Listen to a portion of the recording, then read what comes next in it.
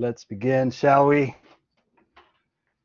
Elmo's, he's been around the block a couple times, maybe a few more than a couple. Aye. So, guys, listen up. It's all good. We've got a President's Day weekend coming up. Doesn't really concern us, but if you're going somewhere, you got Monday off, and enjoy. But before any of that, we are going to do some stuff with polygons, some stuff with tilings. We're going to see how different kind of polygons, different kind of regular polygons fit together. And so some of the stuff that I referenced last time, I'm going to take more seriously today. I'm going to define regular polygon for one thing. And yeah, so it's going to be good. We're going to do some calculations. We're going to look at the problems that I asked you to look at. We'll work them out. In fact, that's probably what we'll do first, right after I define what a regular polygon is. So I don't think I have to define what a polygon is. We kind of talked about that yesterday. I mean, day before yesterday. So, as you remember,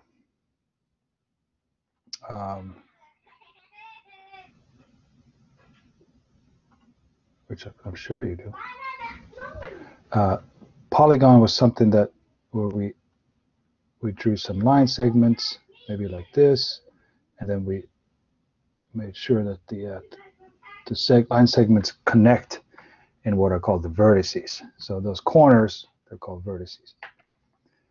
Now, this right here would be, let's see, how many vertices do we have? 1, 2, 3, 4, 5. What do you call a 5-sided polygon? It's got a special name. In fact, the number of vertices give you that name. Yep, pentagon. Now, if I say pentagon, this might not be what you're thinking about, right? Because a lot of us know the Pentagon is the building that looks like more like this. Hold on, let me draw that. So I'll do that over here.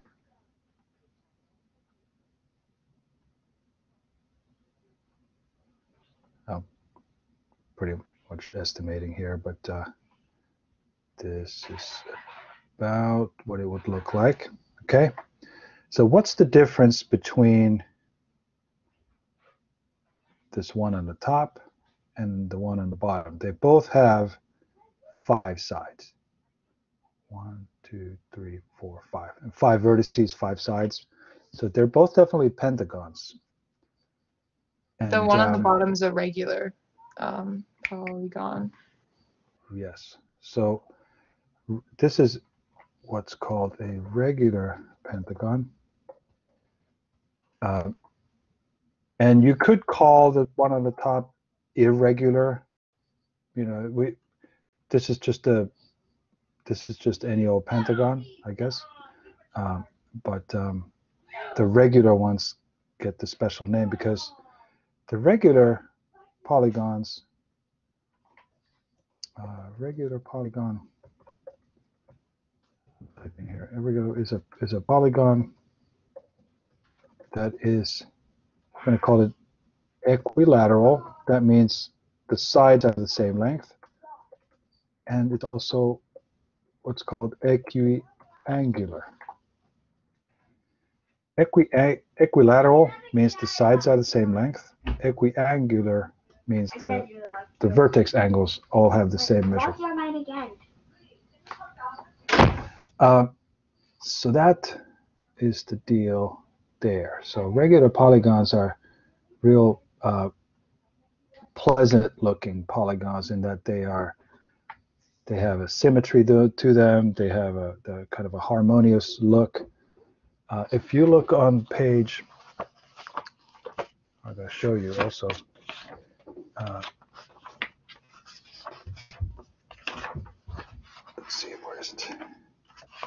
This is at the end of the section 4.1. There's a cool picture. This, and that shows you. Gotta get the light just right. That shows you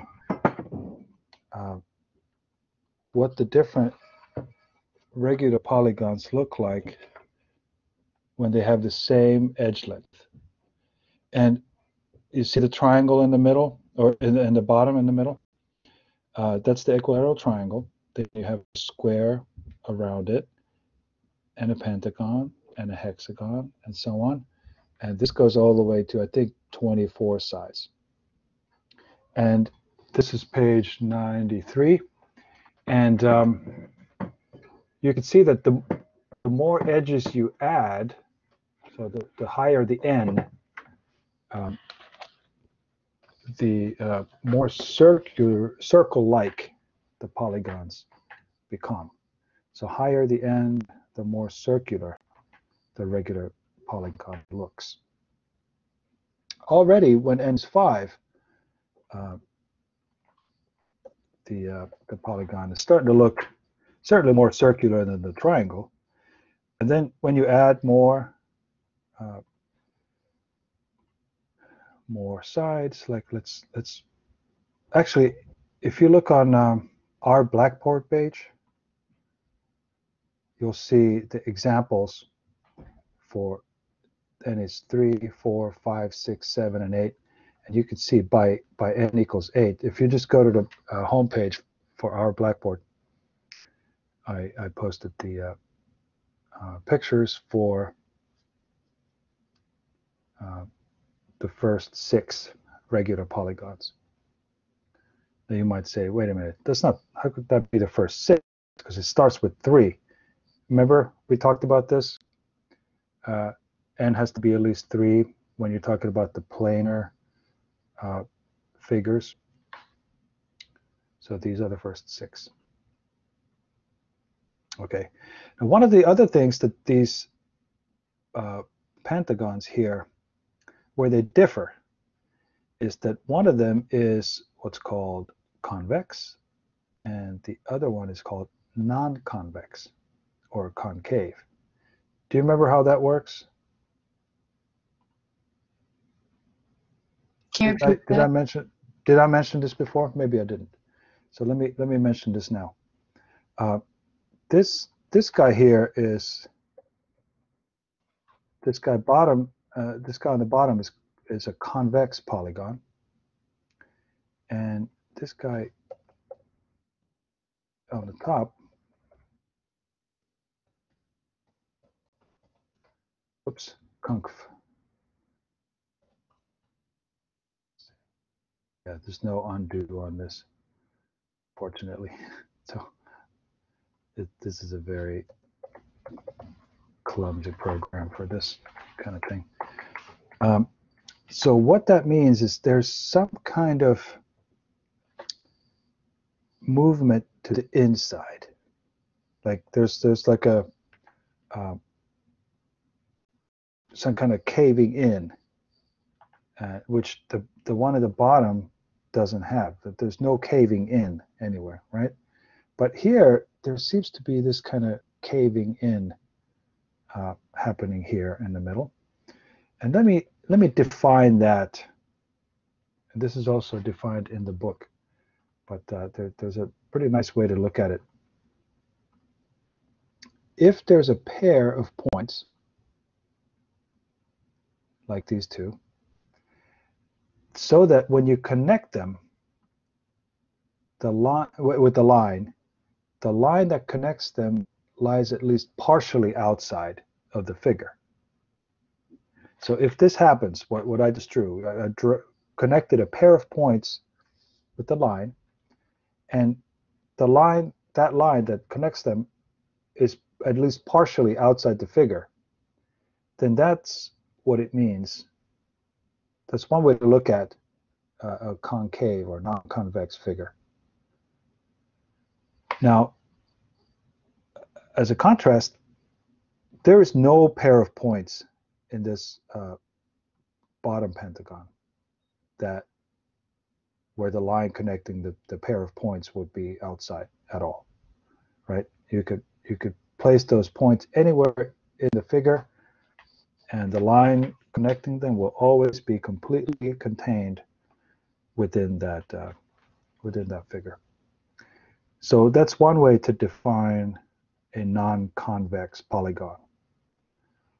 Another way to define it, or think about it, would be that there is a vertex angle that's greater than 180 degrees.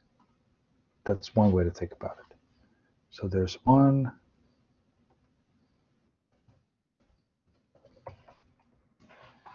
or at least one, there could be many, vertex angle that's greater than 180. So that's another way. If you have that, then you necessarily will have a non-convex polygon. All right, so those are some terms that might come up. And by the way, when you study for the test, the midterm test, these are the kind of terms that you could write down in your note sheet. I don't think I mentioned that yet, but you'll be able to have some notes. Okay, so you won't have to like try to just try to remember it all, or somehow cheat. This you can define some terms and draw pictures and such in your notes. All right, so what? Oh, yeah, let's talk about the homework problems. I know that these were troublesome for some people, so let's fairly quickly go over them. Exercise 5, that's where we begin. This. So exercise 5.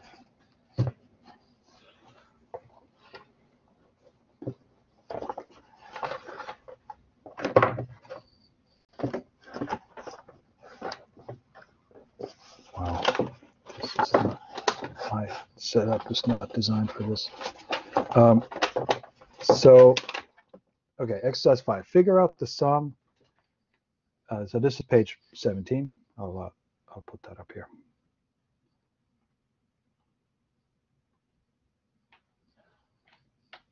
So page 17.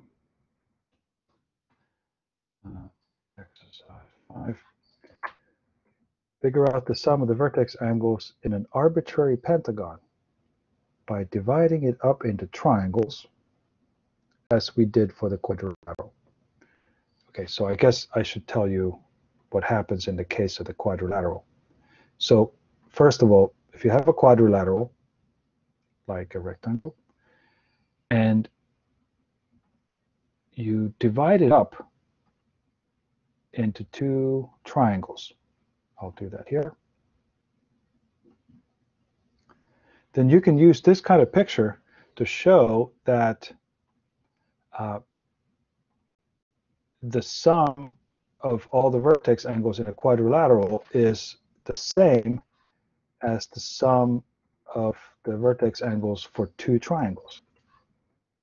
You've got this triangle here where these angles add up to 180. Okay, so this is something that we're kind of taking as what's called an axiom. We're taking this as truth, that one triangle's vertex angles add up to 180. We talked about that last time. And or was it even time before that maybe? So we can put two triangles together to make what's called a quadrilateral. That's a four-sided polygon. And notice now that the sum of the vertex angles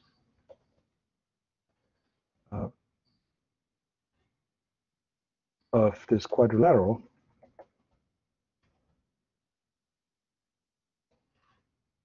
is going to be 2 times 180. This is something that I didn't assign, but you could read intersection. So 180 plus 40, which is 360. And this is on page 16 and 17, they talk about that. So what if you have any old pentagon? So then what happens? So let me draw another pentagon here. And this may not be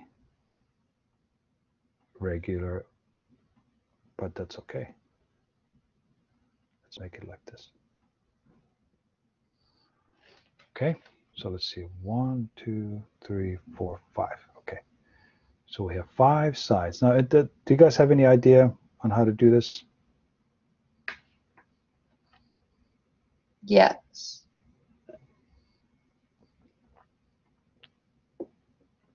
Who was that? Who has an idea? Fiona. Oh, Fiona. Beautiful. I can try. So, we talked about this already, right? So, how does this? How would you show that a pentagon, just a generic pentagon, how would you calculate the sum of its vertex angles? I can give it a shot. Do you want me to do it on the whiteboard? Yeah. Yes, please draw on the thing that I. Okay, so would you go from here to here and then here to here because that makes triangles? Yes, absolutely. And so check this out. So we're gonna have 180 from this triangle. We're gonna have 180 from that triangle, and 180 from that triangle, right? Yeah, and then you add them all up. You do. And then you Indeed. get the sum. So what do you get? What's the number? You get 540. Right. So thank you, Fiona. That's exactly how you could think of it. So what she did just there was she triangulated that polygon. She triangulated that pentagon. Okay, thank you. Exercise 6.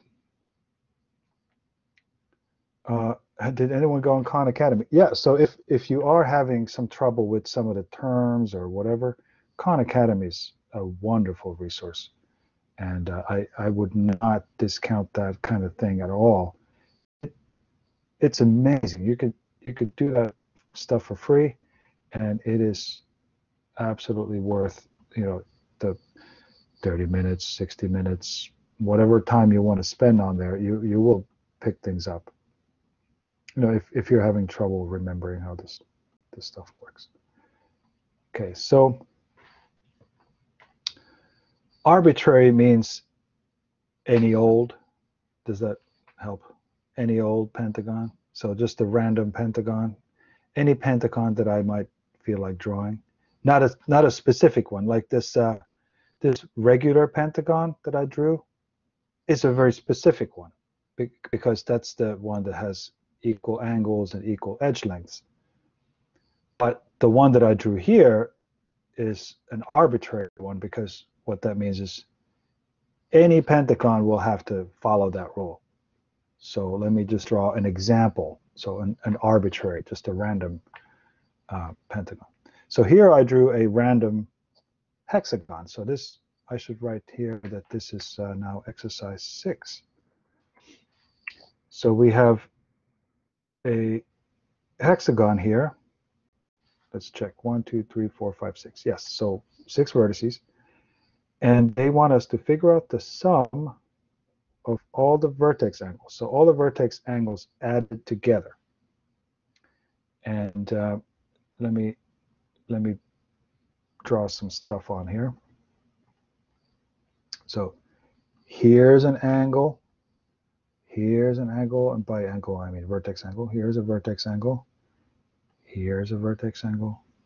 Here's one, and here's another one. There's 6 of them, right? The 6 vertices. You got 6 vertex angles. So what we're trying to figure out now is the sum of all of those. Now, did someone other than Fiona do this problem?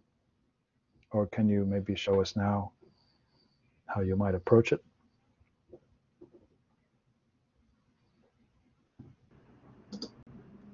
Would it be with like a center point? Center point. Oh, I see. Okay, no. Oh, I see. No.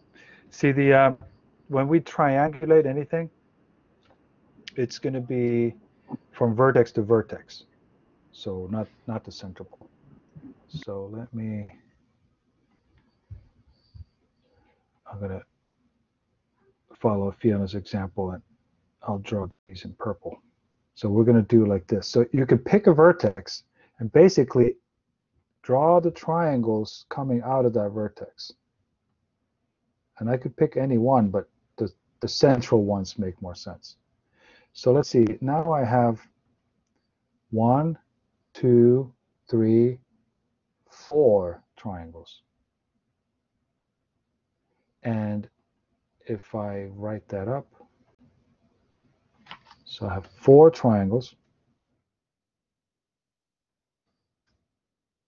So that would be 720 degrees. So let me count them again. Here's one triangle that happened or came about through this process. Here's another triangle, third triangle, fourth triangle. So let me just recount. One, when I'm looking at a triangle, here, I'm going to draw a triangle up here.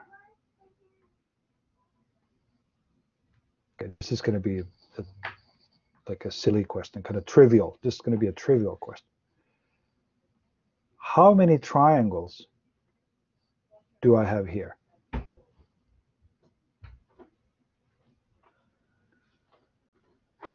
How many triangles? It's too simple, and that's why you're having trouble. One. Yes, Sanaya, perfect. It's the silliest question of the night. There's one triangle in the triangle, right? What about the quadrilateral? When we triangulated that, how many triangles did you get? Or did we get? You can see it right there. Yes, 2.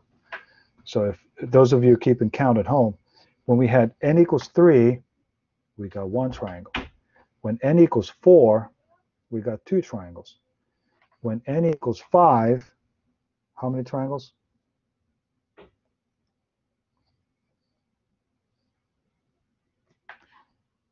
N equals 5, we get 3 triangles. N equals 6, we got 4 triangles. And this is going to help us, if you catch that, 3, and then every time you add 1 to both. So if n equals 4, when you add a vertex, you add a triangle. Exactly. Okay. So I'm gonna wipe this whiteboard clean, and then just keep that thought in your head though. We're doing exercise 7.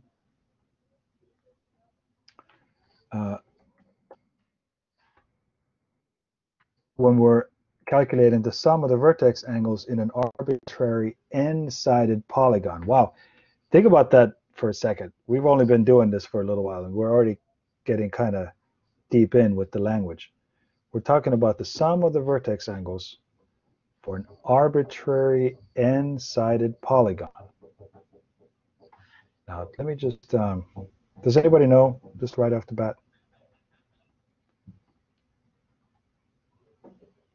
Let me do a little summary here. So when n, so here's n, and here's number of triangles.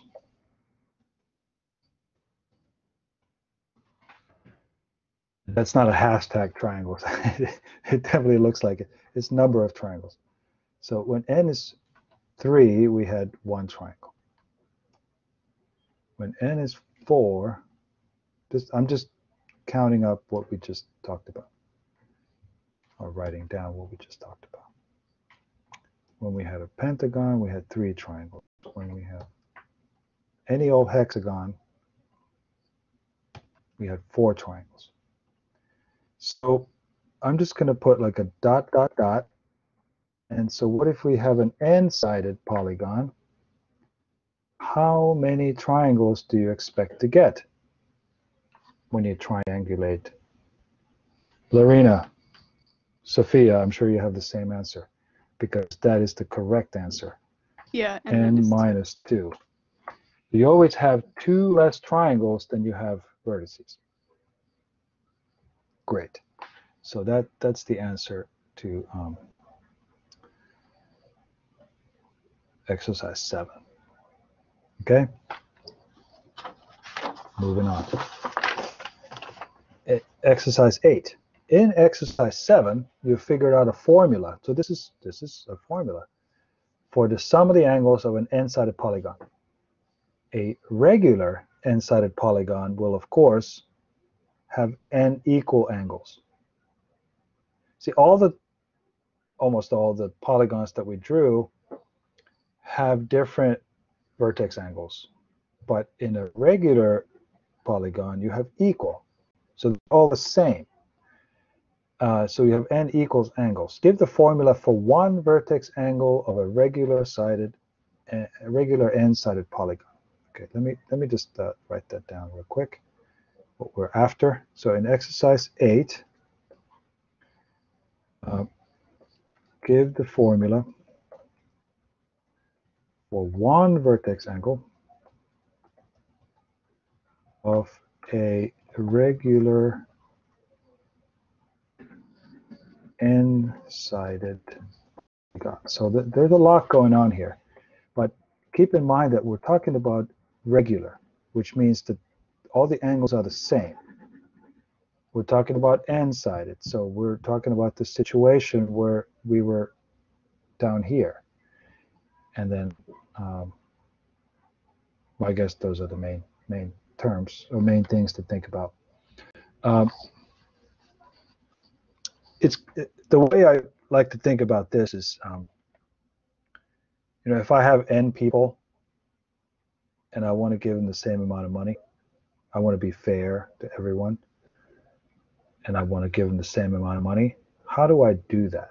Like, let's say I have 10 people and I have $150. So how much should each person get? This is just a simpler problem with actual numbers. If I have $150 and I see 10 people who are struggling financially, and I want to give them the same amount of money to go get a sandwich or two, I want to give them all $15, right? How did you do that? You did 150, so the total amount divided by how many people. That's right. So that's the same principle that you're going to use here when you're coming up with this formula. Now, did somebody already come up with it? One vertex angle of a regular n-sided polygon. Nayeli, beautiful. That's exactly it. So I'm gonna just write that down. So it's going to be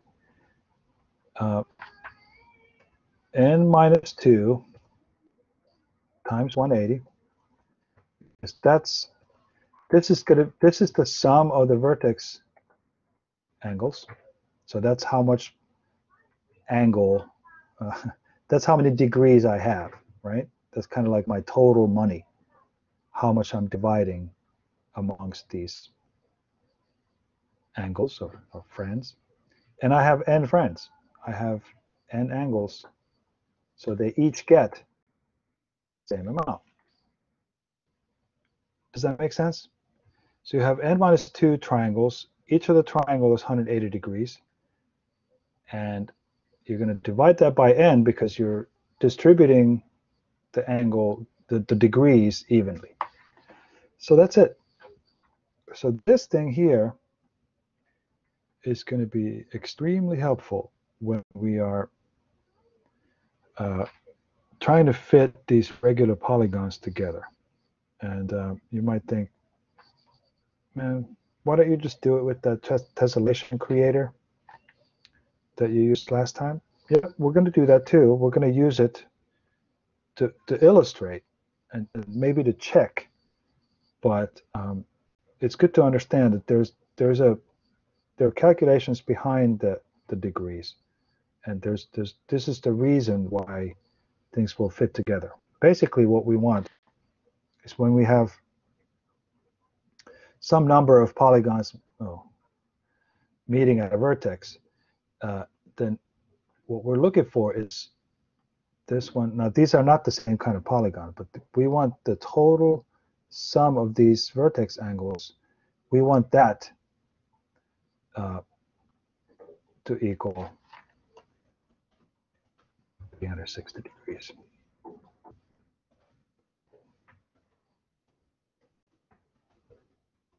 That's when that happens, you know that those polygons will fit together, at least around that one vertex. If it's less than 360, then there's going to be a gap. If it's more than 360, then that leads to an overlap, and that's no good. Okay, there was one more homework problem, and that is number 9. If a polygon is regular and one of the vertex angles is 165 degrees, how many sides must it have? Wow. Okay. Let's talk about that over here. So polygon is regular. See, that's always crucial information. If a polygon is regular, we can assume a couple of things.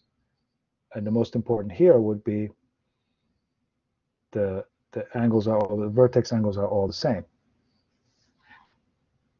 And not only that, but we can use this formula to talk about a vertex angle. And so one of the vertex angles is 165 degrees. All right, so let me write this up. I'll try to write it up with the text tool here. So we know that n minus 2 times 180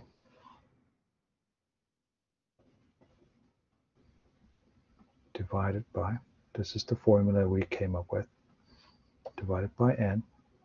We know that that equals 165. So the question now is, what's n?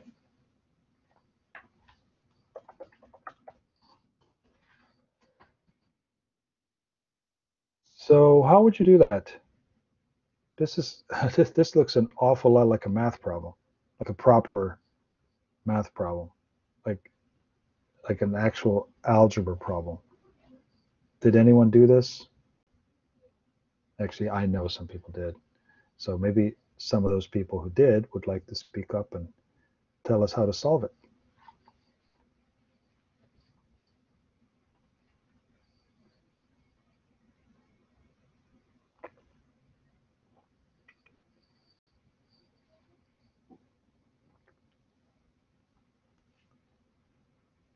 Multiply n on both sides. Yes? Okay, perfect. So let's get started. I'll be the scribe.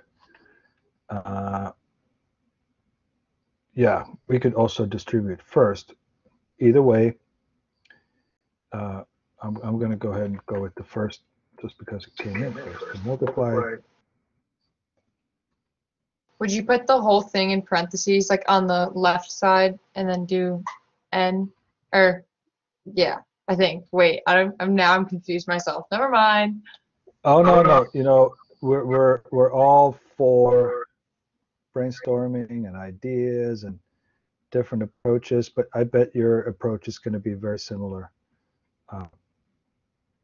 So, and in some, you know, a lot of times it doesn't matter which step you do first. And with parentheses, a lot of times you're helping yourself solve it, but they may not be necessary. So, okay, so this n and this n will cancel, and that's the reason why we did this. Basically, I don't like the two-liner, the fraction. I like things being on one line. You know, like I have an easier time getting around a ranch-style house than I do a two-story house. I like ranch style. Do you call it ranch house? Ranch style house. So in this case, we have then n minus 2. A ranch style house is a one-story house, for those of you who may not know. So now we have n minus 2 times 180 equals 165n, or times n. And now what should I do? Somebody, or Nayeli already mentioned the distribution, so we should distribute. Would you do 182 times negative 2, Yeah. and then 180? Yes. Is that we're going to distribute the 180 like that. So I'll type that out. So this will be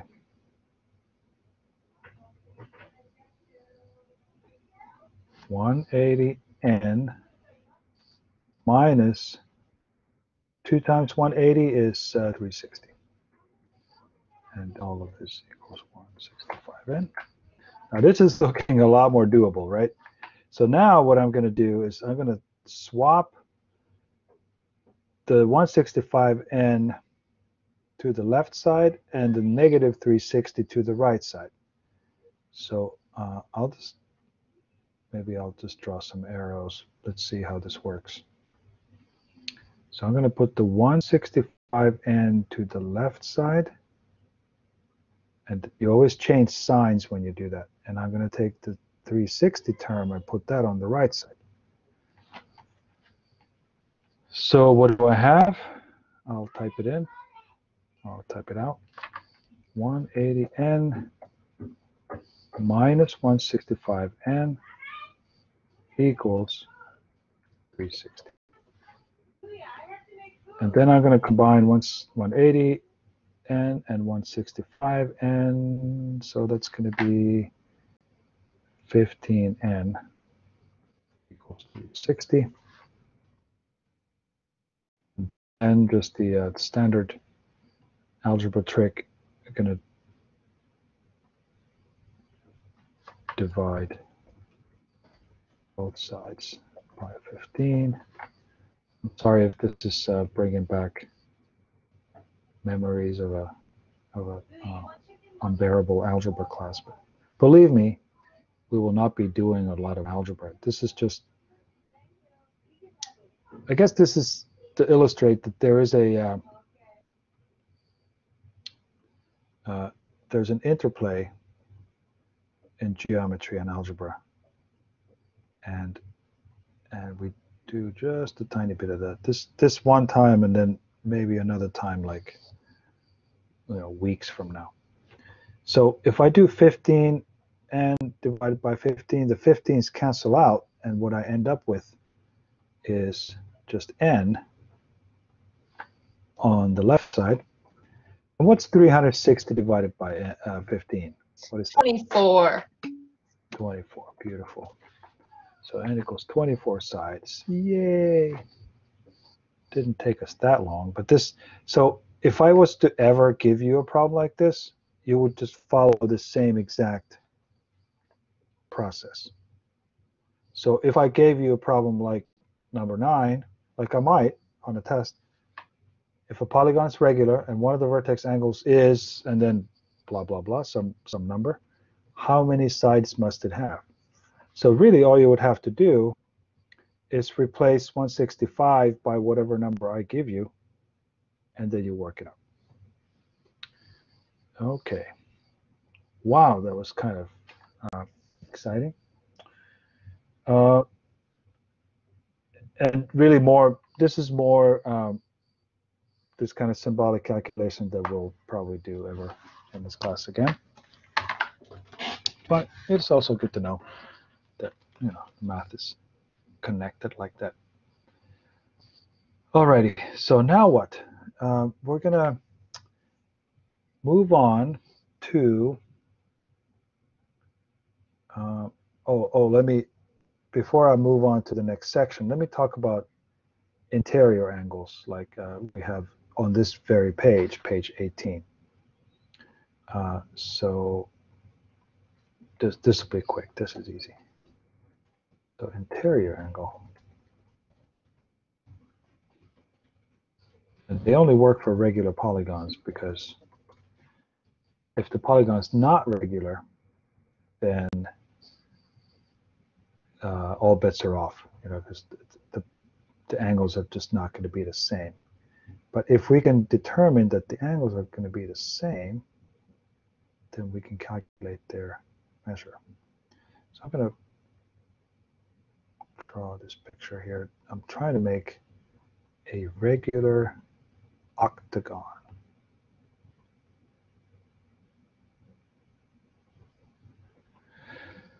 Octagon is the polygon that has 8 sides. By the way, you should be comfortable with, let's say, up to 10. On page 17, you have the names of polygons. They go up to 20, but if you remember up to 10, I mean, I think this is kind of good civic knowledge to have. Pentagon, hexagon, heptagon, octagon, nonagon, and decagon. Decagon is a 10-sided polygon. That's good.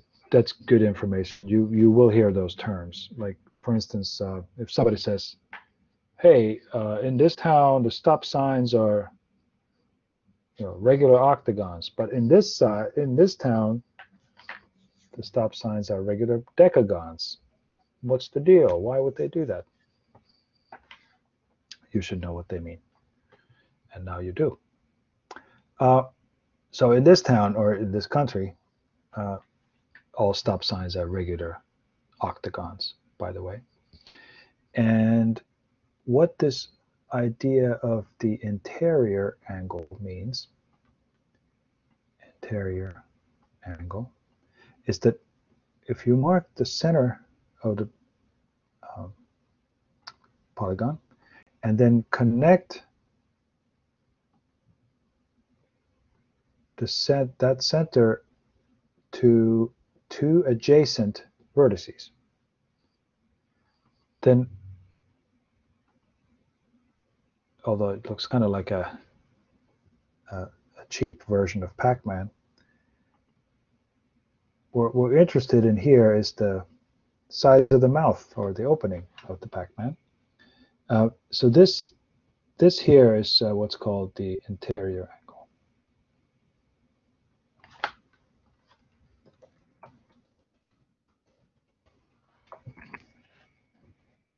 And notice that it doesn't matter which 2 vertices I pick. I mean, they have to be side by side, so adjacent, right? But I could have picked put these 2 over here, or these 2 in the bottom, or whatever. This interior angle will be the same as long as the polygon is regular. And it's actually very easy to calculate, because in general, the formula is 360 degrees divided by n, because there are n vertices, and there are n. This is kind of like the pizza, right? This octagon is you think of it as a pizza that you cut into 8 slices, right?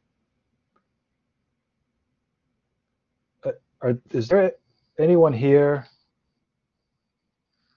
that's from a place where they cut the pizza to something other than 8 slices? So New Yorkers need not reply. New York pizza is always cut to 8 slices. If they cut it to any other number, don't buy it. It's not New York pizza. There's definitely square pizza where I am, which is just disappointing. Where are you from? South Carolina. They like Domino's, like fast food pizza. You can order it in square slices. Man, I think there's probably a blasphemy clause that we could apply. It's disappointing, because then you also don't have a crust on like the middle pieces. It's just like cheese. Yeah. Sicilian. Yeah. No, I get that. I understand. But it's yeah, it's a different story. It's almost like, do you call it pizza? But yes, of course, you call it pizza. I've been to. Well, I have a been funny to, fact for you guys. oh, please. So I'm actually Brazilian, and in Brazil we eat pizza with fork and knife. No judgment. So our pizza slices are actually Can I very laugh, thin. Phil? Not My judging, mom just does the laughing. same thing. She's from Costa Rica and she always eats it with a fork and knife. It's so weird. Oh my gosh. Well, hey, this is even worse. My friends, when I go to Finland, my friends, especially the older ones, will eat hamburgers with fork and knife. So there's that. Pizza, I kind of get, like, depends how it's made. Like if it's real sloppy, you might want to maybe cut first a couple bites with the fork and knife and then eat the rest with hand or something like that. But hamburger, really? But I've gotten over it, just it's different. Yeah. But no matter how you cut it, no matter how you slice it, the interior angle of a pizza slice is that sharp angle. Okay, so what would be the measurement when you have 8 slices? What would the sharp angle be? What should it be? If it's cut evenly, if it's cut right, it should be, let's see, 360 divided by n, which is, oh, I'm sorry. Oh, I wish I had an undo. Let me try it again. 360 divided by, and the actual number is 8, right? So what would that sharp angle come out to be? 45, exactly. 45 degrees. And so that's the interior angle for a regular octagon. Now, if you had a decagon, 360 divided by 10, so that would be 6, right? Now, this also leads me to a little practical trick. If you are at a pizza place and you're not quite sure giving you a big enough slice for your $3 or where it is now, $4, what you could do is this.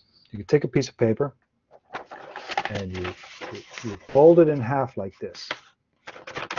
Okay, so I just made myself a 45-degree angle. Then you can place it on the pizza. Don't touch it. They don't like you touching it. But you can just place it and you say, wait a minute. That interior angle is definitely less than 45. I should get a discount. Sell it to me for a quarter less. And then you'll see what they say. They're probably going to say, get out of here. Forget about it. No pizza for you. But I don't know. Anyway, so that is one way of checking if you get, if you're getting your money's worth. So anyway, so that's the interior angle. And let's go ahead and shift gears a little bit. We're going to talk about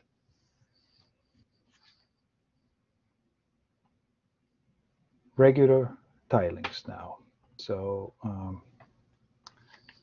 let me type that up here. Regular tilings. And first of all, tiling is a covering of a surface without leaving any gaps or overlaps. So that's the first thing. So we we're covering a plane. Or plane, you know, in this class, we're talking about planes.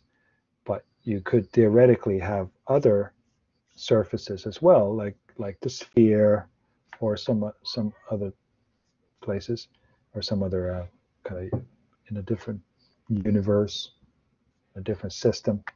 But in any case, tiling is a covering of a surface. And with us, it's a plane.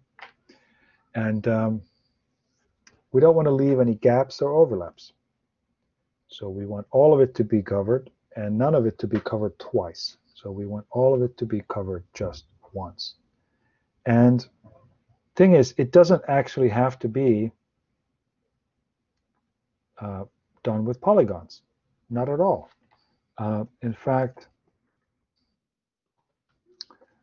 if you go to a desert, let's say, then you can come away with something like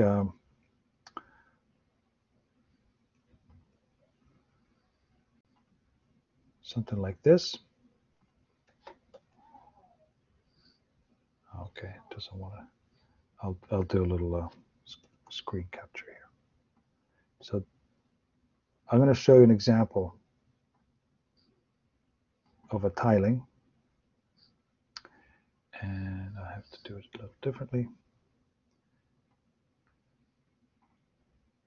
So this is a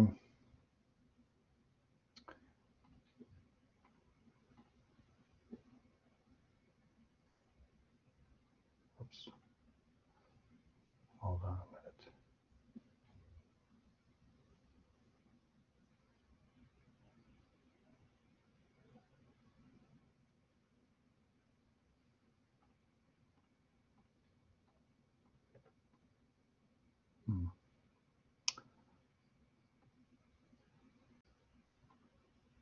One second.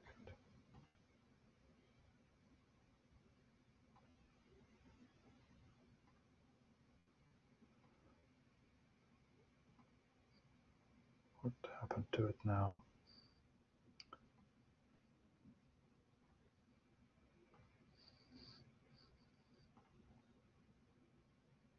This is not good.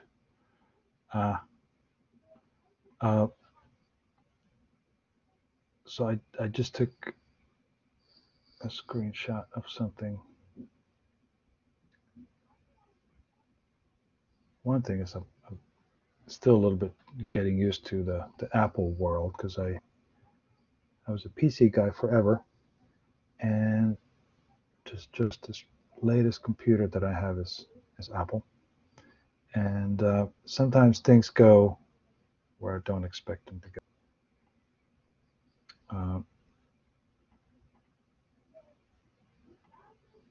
Okay, let's see about this one. Okay, so here. So this thing right here is a tiling. Notice that it's just these random, they're not polygons because they're not made of straight line segments, but they are these random shapes, and it covers the plane. It doesn't leave any gaps or overlaps. And so this would qualify as a tiling. You see? So there isn't, like, it's not all mathematical or somehow symmetric or balanced or anything else. It could be different things. So a tiling, just at the outset, is not necessarily some kind of mathematical concept. And so, whoops. So let me go back to my, okay, so I wiped it out. So the tiling is just a covering, and a regular tiling then, a regular tiling is a tiling that is called edge to edge, and I'll show you what that means in just a little bit. Edge to edge, and it is made up of only one type of regular polygon. So let's unpack this definition here. So a regular tiling, first of all, is a tiling. Then it's edge to edge. Now what does that mean? It means that when you have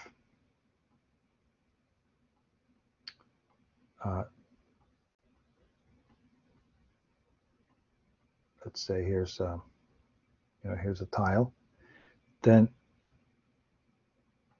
the next tile would be like this, right? So this edge is a shared edge. Okay, so this would be a shared edge, and every edge would have to be a shared edge. Now, what's not edge to edge? Check this out, and this is going to look familiar, because you see this kind of tiling a lot.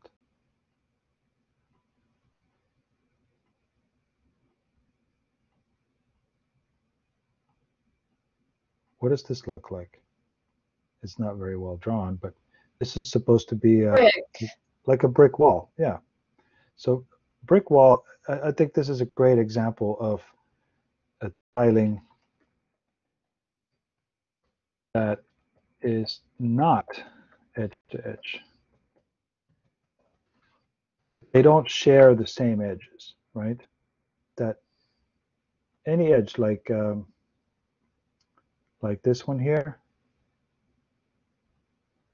it's actually just the edge for the one brick, because the bricks underneath, they don't share that. They just don't meet edge to edge. So in a sense, the term edge to edge is pretty self-explanatory, but it's good to see some examples. Okay, so regular tiling is a tiling that's edge to edge, and it's made up of only one type of regular polygon. So wait a minute. What were the regular polygons again? We had the triangle. This is when n equals 3. We had the square. We have the regular pentagon. Not very regular looking, but anyway, you get the point. We have, oh man, I am all over the place with these lines, but anyway, this is supposed to be the regular hexagon. Oh my God, embarrassing. But I think you get the point.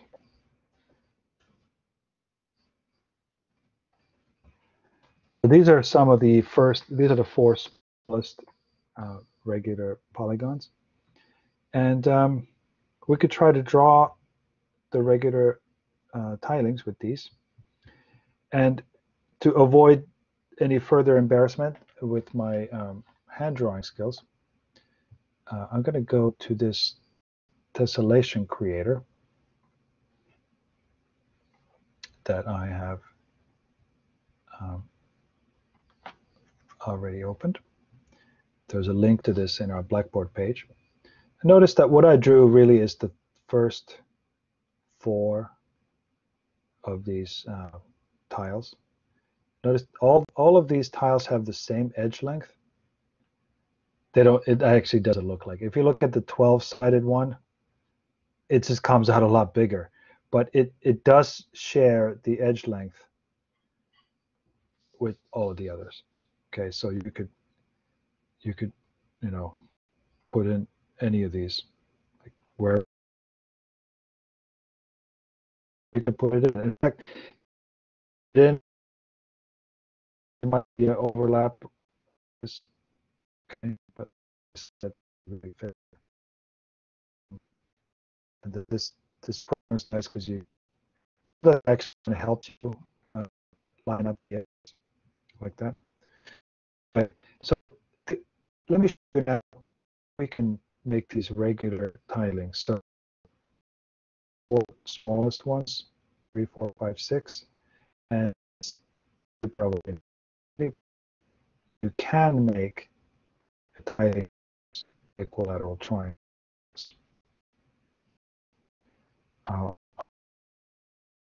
Here,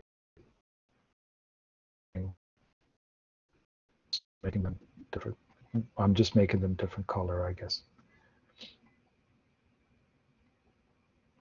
In fact, with this program, you can also make you can change the colors after, like this, right?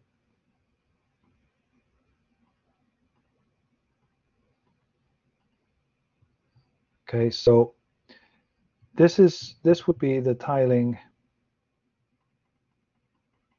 made up of equilateral triangles. Now it's got some funky colors, but in any case, you have, how many triangles do you have meeting at a vertex?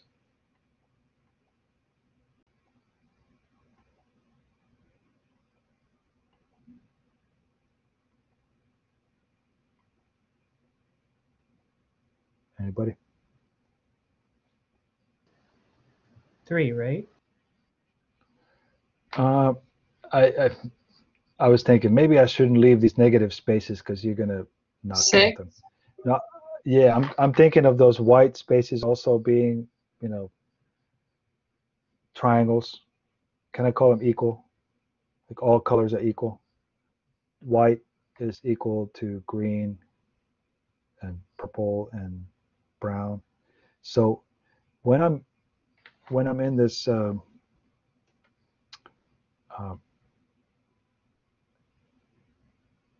when I'm in at any vertex, I can't really draw on this. I don't think so, but I'm afraid to waste any more time with the screenshots. But in each vertex, if you look at, like, do you see my little pointer now? If you look at that spot, that circle, you have 6 triangles around it. The brown one at the top, and then you can count them. Brown, white, purple, or pink. Brown, white, pink, white, green, white. 1, 2, 3, 4, 5, 6. So you have 6 identical triangles around that point.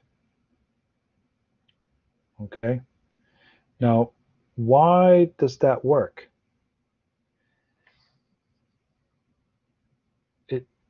It seems to line up really, really nicely, and I didn't have to do any fudging around, right? They just, the triangles just easily kind of just fall into place. It's because each triangle has a vertex angle of 60. 180 degrees divided by 3.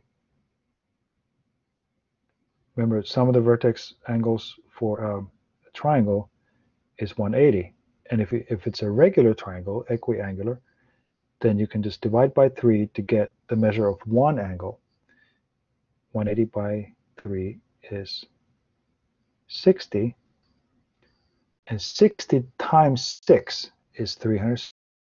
So together, these 6 triangles add up to 360 around this one vertex. That's why they fit together so well. So let's see, can I do a similar thing with the squares? Sure. Yeah, I can do that. I can definitely do that. This is easy. These guys line up like they already know what's going on. Right? Each vertex here has 1, 2, 3, 4 triangles around it. I'm sorry, 4 squares around it. 1, 2, 3, 4. And it works so well because 4 times one vertex angle, which is the right angle, which is 90. 4 times 90 is 360, right? 4 times right. It's not just right, it's 4 times right. Now what about the 5? Let's pull out the 5. Seems a little different already. Let me see if I could line that up. Line that up. That's easy. Oh, wait.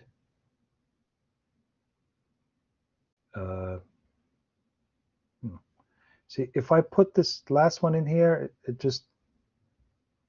does more than cover the gap. It becomes an overlap. So if I'm looking at this vertex,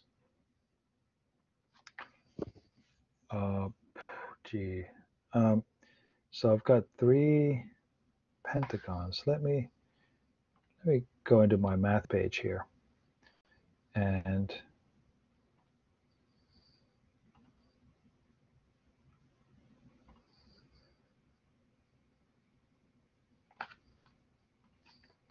ask myself and you guys, can I tile the plane with regular pentagons?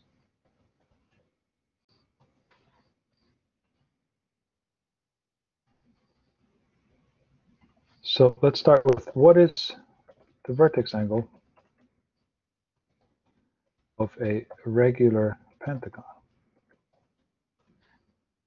I'm going to put it in that formula.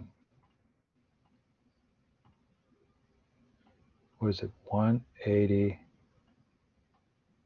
times n minus 2. So it'd be 5 minus 2 divided by 5. And when you do that math, you get 180 times 3, which is 540.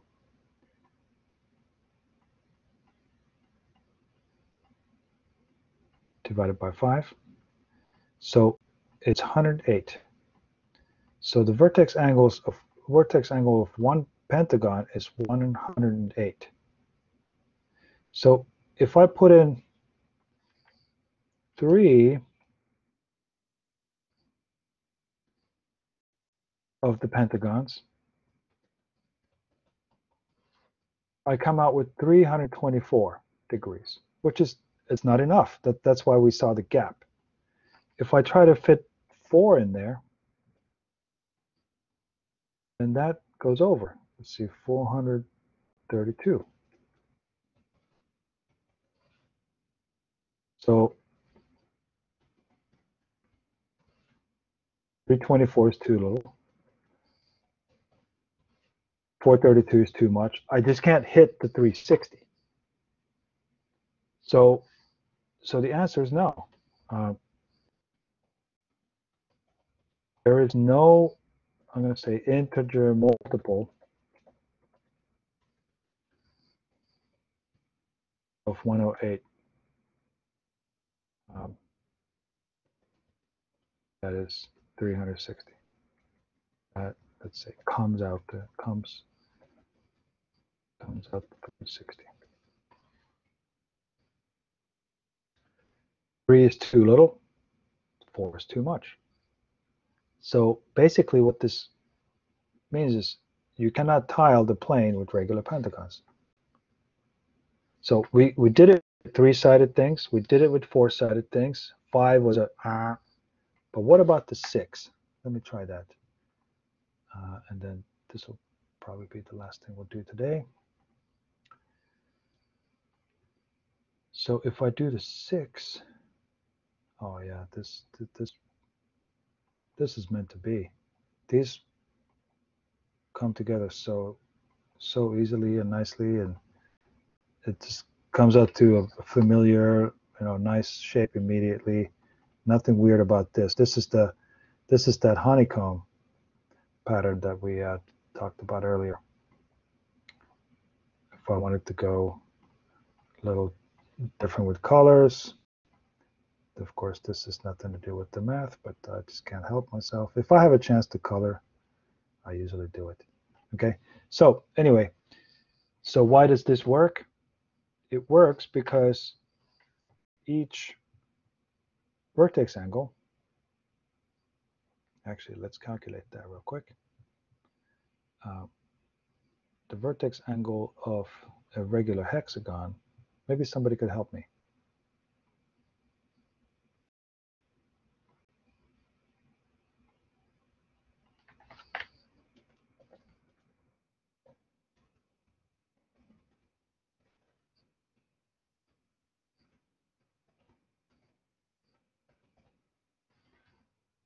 Regular tiling with hexagons.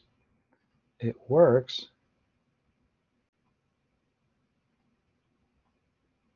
because each vertex angle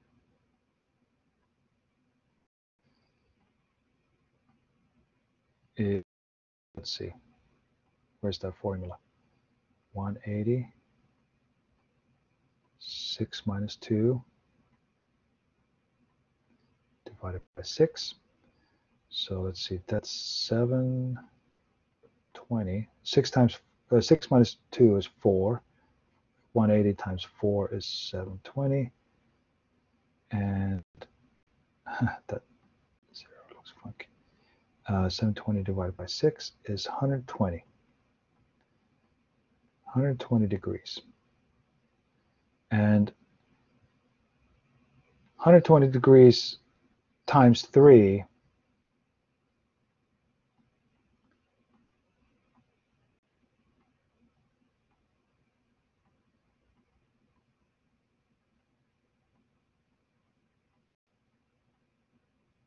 works out because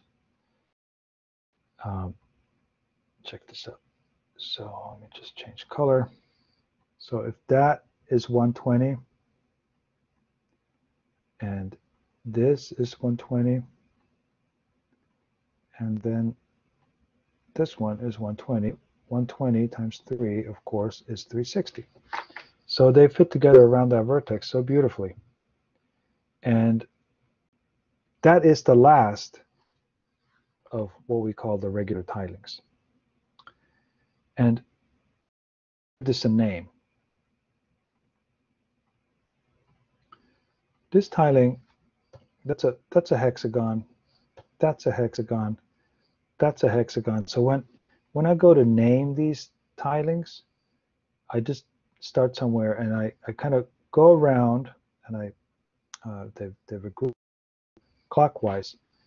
I go around and kind of collect all of the numbers of the types of hexagon type of polygons that you have. So this one has a 6-sided, a 6-sided, and a 6-sided. So we would call this. So this is the naming convention. We call it the 666 tiling. It's okay. You can say it out loud. It's it's fine. Talking math here. 666. So what about the other ones? What would they be called? If I'm going to try to do a quick version of the square tiling here.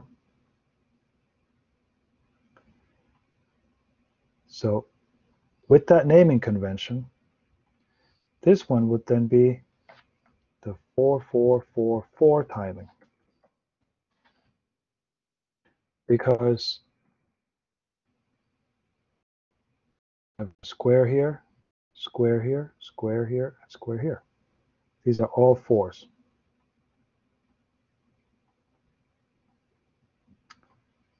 So this is the way we're going to name these. Okay, just pick a vertex and go around it, picking up every number of edges that the polygon has.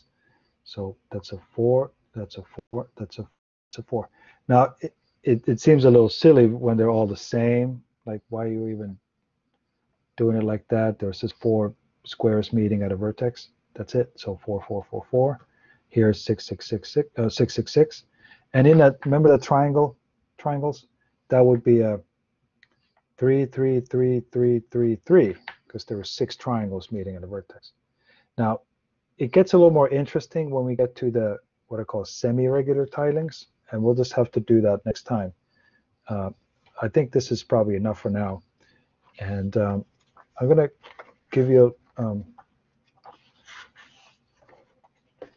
a little bit of reading to do for next time. And let's do it like this, actually, because I have to think a little bit. I didn't. I thought we were going to get a little further along than we did, but it's basically going to be from section 4.1. But I'll give you the exact pages, and I can even take pictures of the pages for now, since I know some of you may not still have the book. But just check Blackboard later tonight, and I'm going to put the homework up there. It's going to be reading and some problems. I don't really have enough to give you a project. I'll do that next week. But are there any questions? I know that was kind of loaded here in the end. Any questions at all? Elmo, you have any questions?